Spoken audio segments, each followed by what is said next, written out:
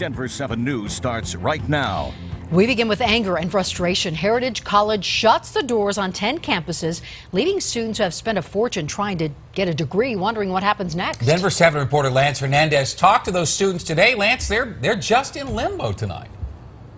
They really are. They went up to the administration, or tried to go up to the administration office today to find out what happens next, but they weren't allowed in. There was a security guard with a canine to make sure those students stayed outside. It's frustrating. These students want answers. They came to class yesterday, everything was fine, then learned last night that Heritage College is kaput, out of business.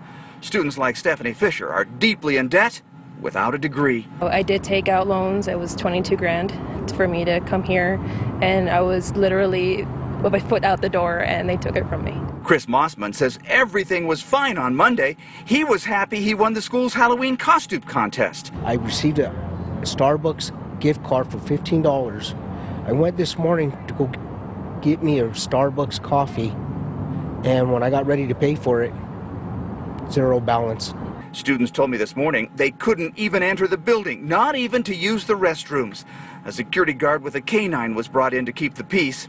He spoke to the students, telling them he was sorry. The school posted this message on the front door. It says Heritage doesn't have the cash to stay in business. Rochelle Barra is angry. She has graduated, but her certificate is still on the dean's desk.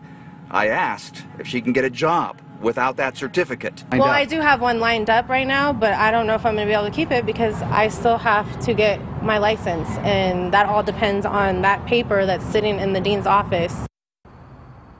Now, when you call the main number, the messaging system answers, but you can't leave a message because the mailbox is full. The note on the front door says that a decline in the student population contributed to the closure of the school. That says they didn't close because of any wrongdoing and were not forced to close by any regulatory agency.